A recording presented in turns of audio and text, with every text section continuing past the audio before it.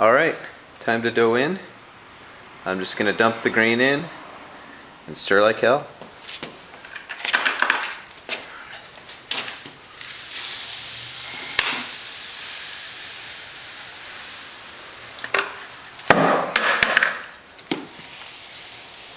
What you want to avoid here is what are called dough balls, which are exactly that, just a bunch of grain turned into dough. Little balls, you can feel them with the spoon. You're stirring that. This is what's called a water to grist ratio of about 1 1/4 quarts per pound of grain.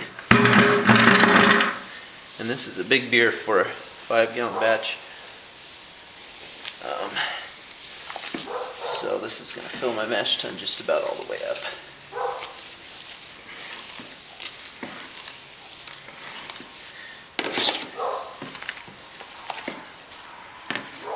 Strike water was at about 169 degrees.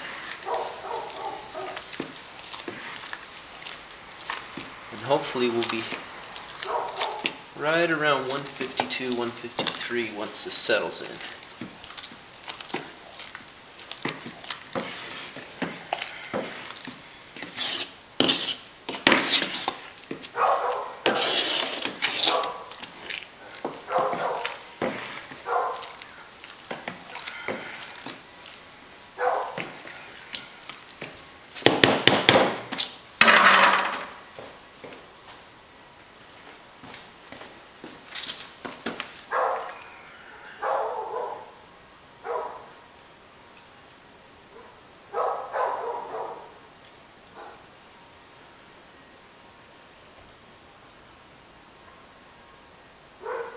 Looking good.